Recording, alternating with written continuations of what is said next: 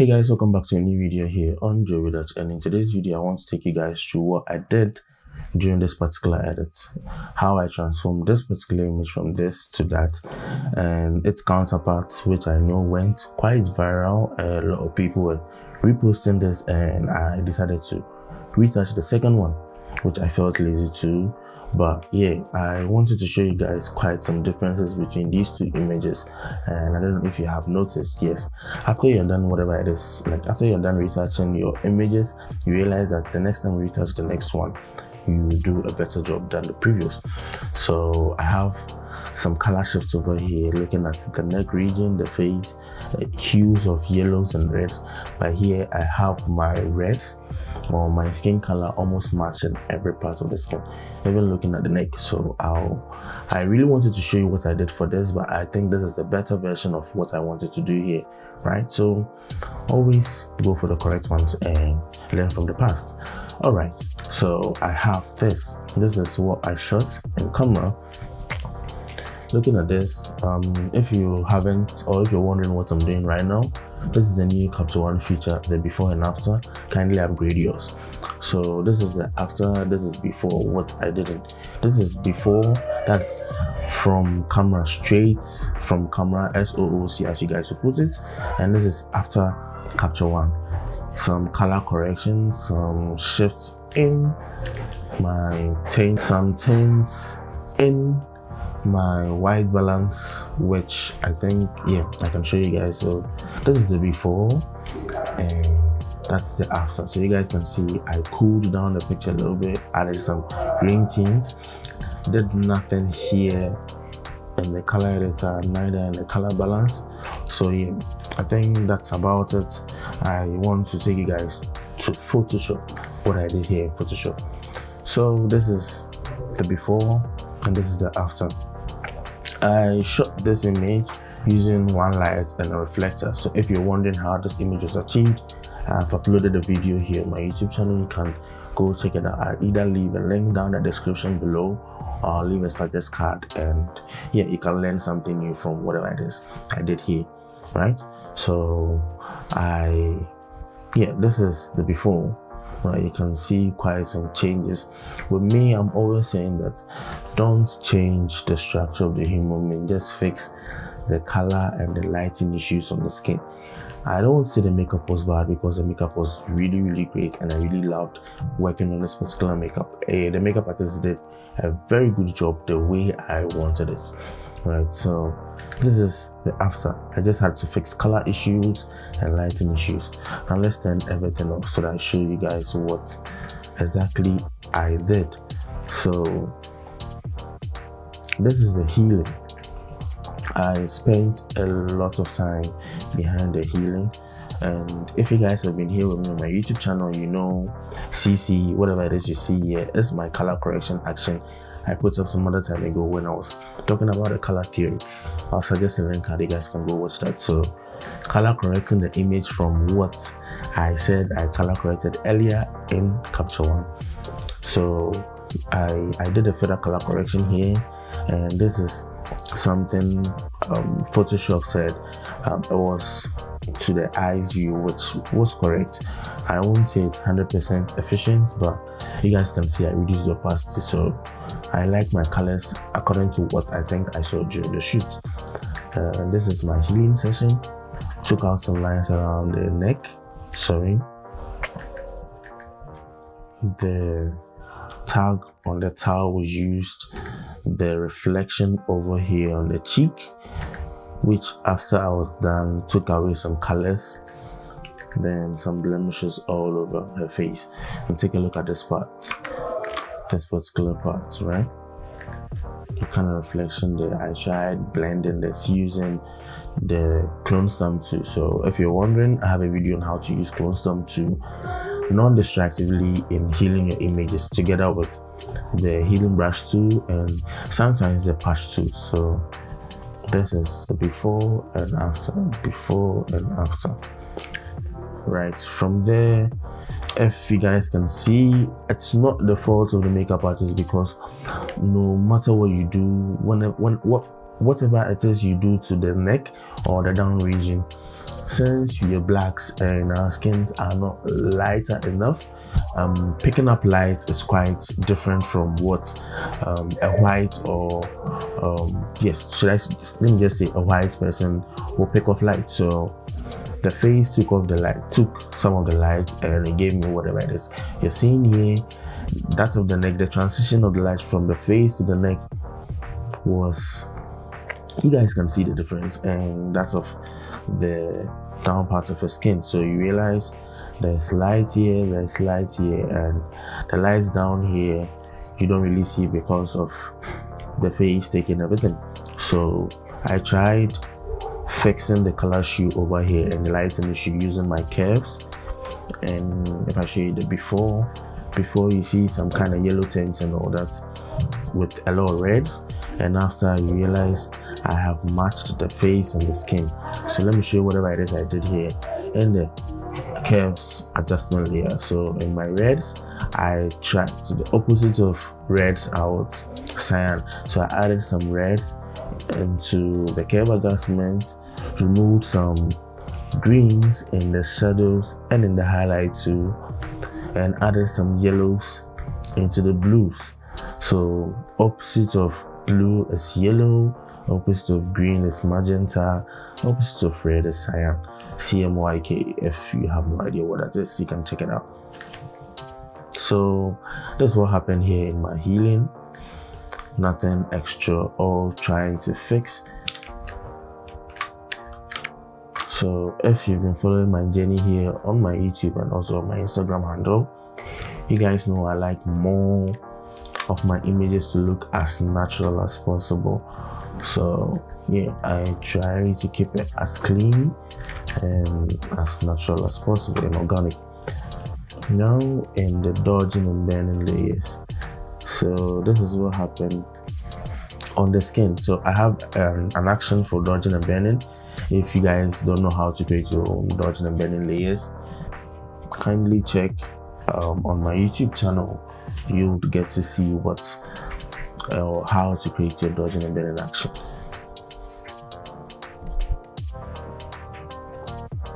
So this is what happened here in the skin. So the before and after. This probably took me quite like 3 to 4 hours, I'm not gonna lie. And this is me showing you whatever I did here in the dodge and here in the bend, right? So yeah, the before and after. Before looking at this, and I told you guys I'll fix this reflection from the earring. So this is what happened here in my dodging and bending of the skin. Then if you check the eye, I did some healing in the eye too, right, using the spot healing brush. So with that, I can just clean stuff in the eye without sampling from anywhere. So I had to do some dodging and bending in the eye to fix just a color shift and the luminosity issues which I faced in the eye. So this is the before and after. Let me show you what I did. So here in the dodge and here in the bend, and this is a 50% gray layer to just give me some dimension in the eye, adding that 3D effect in the eye before I dodged and bend. You guys know what this hue and saturation is doing here, just to take off the reds, yellows, or any other color that's kind of distracting to me in the eye. And now we have the dodging and bending of the lip. Add some depth and definition to it, shape it the way I wanted it to. So let me show you a total before and after the dodging and bending, before and after, before and after. Now eye whitening and teeth whitening, whatever I see here is just the curves, a photo filter, and hue and saturation. I have videos on how to do eye whitening and teeth whitening, so I don't want to go too much into it. I should have said this, but whenever I'm trying to retouch my images after the healing, I go straight to color grading, because after dodging and bending, and if you dodge and bend, or if you color grade after dodging and bending, you get to realize you have a little bit issues concerning lighting issues, color issues, and other stuff. So always try and color grade your images before you dodge and burn. So I color graded it and I dodged and burned and I had no issues, right? So always color grade your images before dodging and burning. So here in my color grading, overall color grading, I have the very first thing, a black and white layer to reduce the saturation over, like, on the overall image using gradient map. So if you guys don't know how to do that, just pick black on your background and white on the foreground and just choose the gradient map. So sorry if you're hearing any other noises behind the background because my neighbors are quite noisy, so apologies on that. And this is selective color here. I don't know if you guys are seeing what it is that it's doing here on this image bar. With the gradient map, I've reduced the opacity to the preferred amount. Selective color, I'm always in blacks majority of the time, and sometimes in my yellows, depending on what I want the skin to look like, because I know what I saw when I was shooting. So nothing the neutrals, bit of adjustments in the whites to keep the whites the way I want it. And my color lookup table comes in with my caramel 4 of my LUTs. So if you're wondering where you can get this, kindly hit me up in my DMs. I'll leave my Instagram handle down the description below. Check me out, check my page out, and hit me up for the LUTs that I've been selling for quite a while, and some shifts in the color balance targeting my shadows. So yeah, overall, this is what I did in my color grade. So before and after. Now to saturation shifts. After every dodging and burning, you realize you have some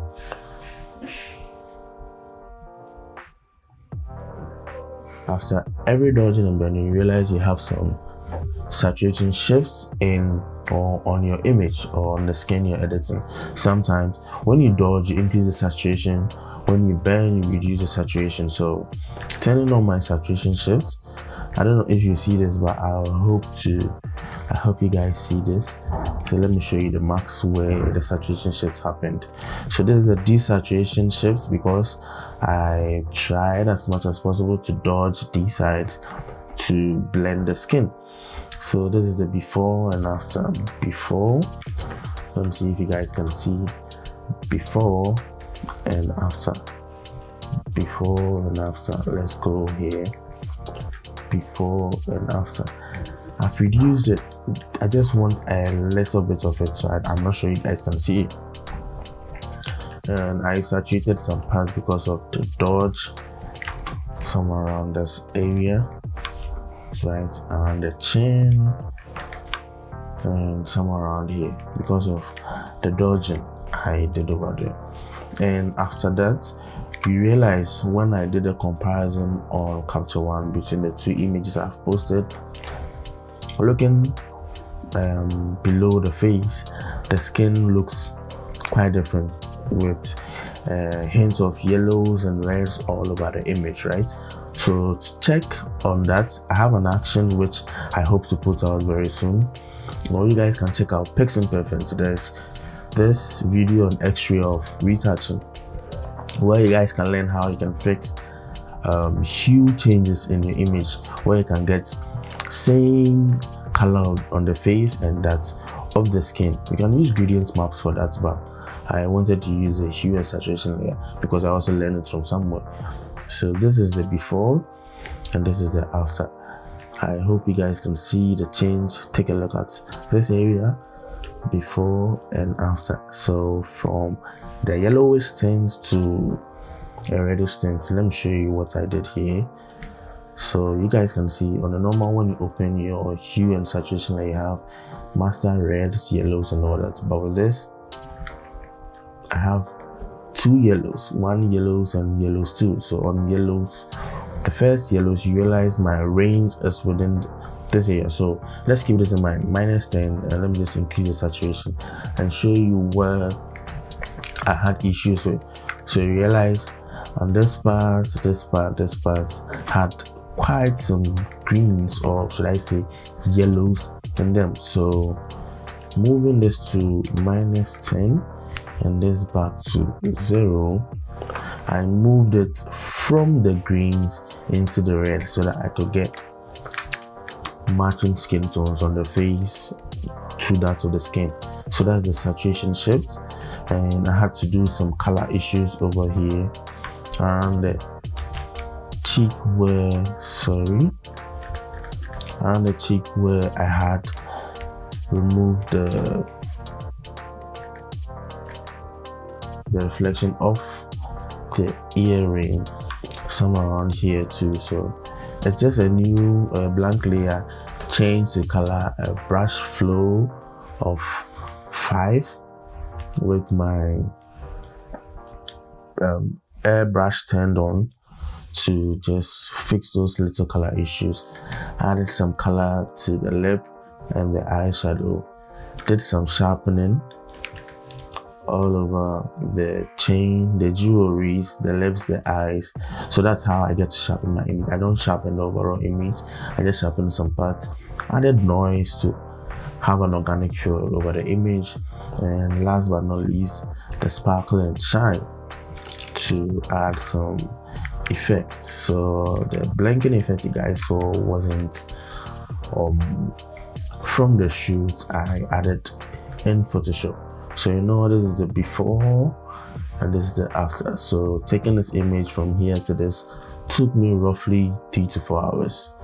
Yeah, because after dodging them in, which will take quite a few time, that's where everything changes. So dodging them in, and if you keep it neat and as close to natural as possible, I think you spend quite a lot of time. So thank you guys for joining in on this video. I hope to be doing more of behind the edits where I show you what I did in most of my trending pictures, or should I say most of my pictures. Let's remove the trending. Don't forget to subscribe, turn on the bell notification icon on, and this video is proudly sponsored by the 94 shop. So the 94 shop is an online platform where you just hit them up and they frame your pictures in canvas, glass frames, and quite some other stuff too. So if you're wondering, I'll leave a link down in the description below. You can check them out. And if you want to use, if you want your pictures to be framed, you can use the short code, or should I say short code, or should I say cheat code, or you can use this particular writing on the page you're seeing right now to get a 15% discount. Is it 15? I think to get a discount, I think it's between 10 and 15% discount for the very first 15 people who hit the page up with that short code. So right now, don't be waiting behind, because canvas frames are quite expensive, and I hope this video helps you to get a cheaper price on you framing your pictures for your room or for your studio or any other thing you do. So the 94 shop, they are here in Ghana. They do online deliveries, I think. Yeah, so just check them out. I'll leave their handle down in the description below. Don't forget to hit them up for your frames. I'll see you in the next video. Peace.